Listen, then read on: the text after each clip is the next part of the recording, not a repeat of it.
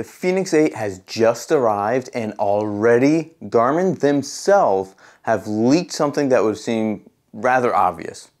The work on the Fenix 8 Pro is underway. Garmin can't seem to get out of their own way when it comes to poor software development practices. Back in August, they accidentally put live their new satellite subscription plans that were then announced in September. I made a video about that if you care to check it out right here. If you go back a bit further, back at the end of 2021, they also put images of their not yet released Venue 2 Plus on their website for a short time. And in 2022, they published an image of the Instant crossover before that watch launched as well. So this is not the first time Garmin has done this, and it's not entirely surprising that someone accidentally put the Garmin Fenix 8 Pro listed as a device to activate in the Connect IQ app for a short period of time. You can see that there is no image associated with it, it's just a generic placeholder. So the important question is, what does this mean? Is the Fenix 8 Pro around the corner? Should you hold out to get that instead of the Fenix 8? Look, I'm very confident in saying there's just no chance the Fenix 8 Pro is coming anytime soon. Garmin has historically been on a 14 to 18 month release schedule between models, so the 8 Pro would come at my earliest estimation next September, but realistically probably November, end of the year, which would be extremely soon even in that range. So if you are considering a Fenix 8, and if you are, be sure to watch my 3-week review right here. But if you are considering one, you can safely cross off the 8 Pro as an option to wait for if you want something within the next calendar year. This is just Garmin being Garmin. Proper software management does not seem to be their strong suit. But there is something even more interesting about this Connect IQ leak. There is a mention of a brand new Fenix variant. That is the Fenix 8 MicroLED. Now this actually seems cool. So MicroLED, as the name would suggest, uses microscopic LEDs to light a display. Compared to an OLED display, MicroLED is brighter, has a longer lifespan, has better energy efficiency, and also doesn't suffer from burn-in. But, and there always is a but with new technology, it's more complex and expensive to manufacture. So after doing some cyber sleuthing, I found that Apple has been on the hunt for MicroLED for quite a while, going all the way back to 2014 when they acquired LuxView, who's a pioneer in MicroLED technology. The idea would be to replace the display in Apple Watches with MicroLED and eventually their iPhone or iPad displays when possible. There is anticipation that Apple will finally have the technology ready for market in 2025 version of the Apple Watch Ultra, but after a decade of trying, there have been reports of delays with the commercial launch in the 2026 model, then the 2027 model, and apparently Apple has now pulled the plug on their MicroLED hopes back in May of this year. They're shifting focus back to OLED.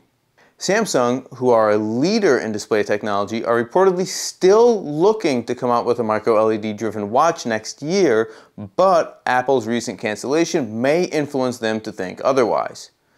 So that means to this date, no one has been able to get to market with a MicroLED display due to the expense of manufacturing. A MicroLED display was to cost Apple $150 per display, which is 4 times the current cost of their LTPO AMOLED displays. The efficiency gains from this new technology? Well, I won't get too technical and out of my depth explaining this, but apparently, even at double the actual efficiency of the display, there are other components that cause battery drain as well, so a doubly efficient MicroLED display would only translate to a paltry 10 to 30% efficiency gain in battery life. So is MicroLED something that Garmin is just experimenting with? If so, why would there even be a placeholder in the Connect IQ app for it? Are they just ready to go to market with an even more expensive display? If the most valuable company in the world has not yet been able to work out a way to make the technology available at an acceptable profit margin, I shudder to think about what Garmin would charge for a watch that has this technology built in.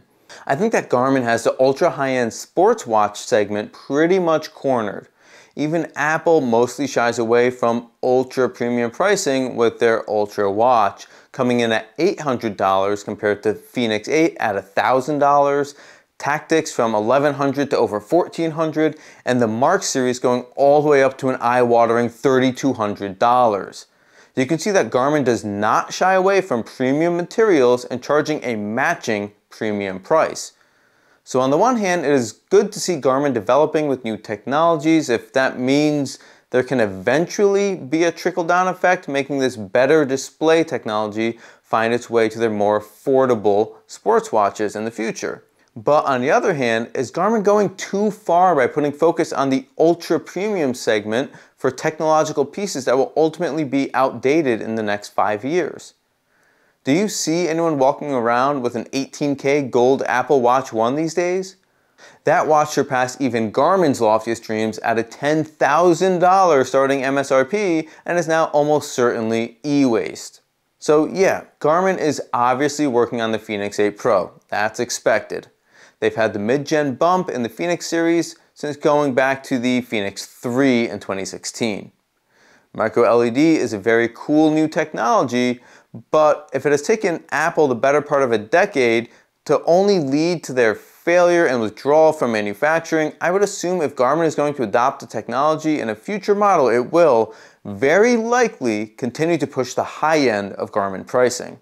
So what do you think? Is it worth pushing the technological boundaries of the display on these watches, or should the focus be on refining the existing sports functions, improving health tracking by working with wearable health sensors, and maybe adding some LTE back in or some satellite communication functionality? I'm interested to hear your thoughts, and if you made it to the end, thanks for sticking around. Throw a thumb if you enjoyed the video and consider a sub for more fitness-focused gear content like this. And if you are considering a Fenix 8, then be sure to check out this video where I give an overview of the model, a comparison to past Fenix and Epix models, and give my honest opinion on the watch after using it for 3 weeks now. I'm Dave, and this is Dave Does Fitness. Have an awesome day and stay fit.